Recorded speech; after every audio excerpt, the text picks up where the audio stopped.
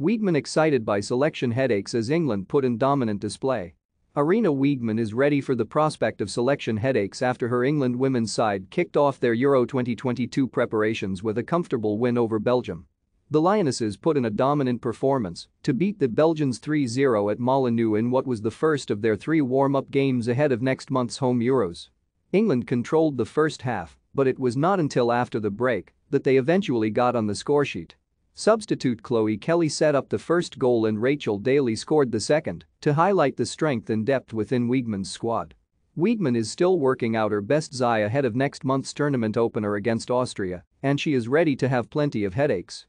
"I think we have got 23 players and you can bring in all the players," said Wiegman.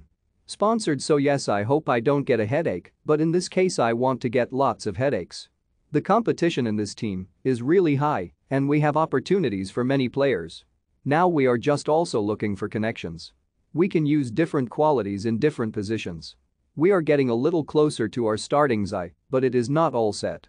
We still have 2 matches to go until the Euros. So we will see what happens.